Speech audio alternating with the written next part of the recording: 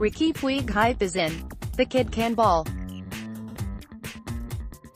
Riqui is spectacular. AC Milan coach Gennaro Gattuso beamed after facing him. Even though Barcelona have players that look like kids, the way they handle the ball amazes me.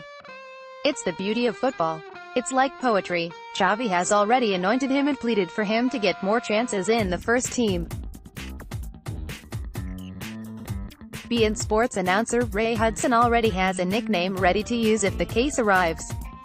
"We're all taking language training courses trying to pronounce his name properly. It's not Puig, it's more like Puig, or Pudge, but with N, who sound like, soon," and of course, Puig's coach, Ernesto Valverde is a fan.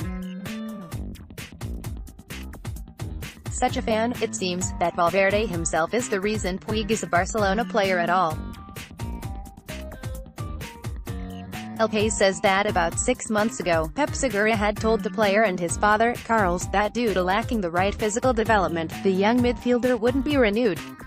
That's when Valverde stepped in, according to the article, saying he was intent on taking Puig to the North American tour and bringing him up to train with the first team from time to time. That gave Carlos Puig the confidence to petition the club president directly. Josep Maria Bartomeu agreed and Riqui Puig extended his contract by 3 years, plus an option for 2 more.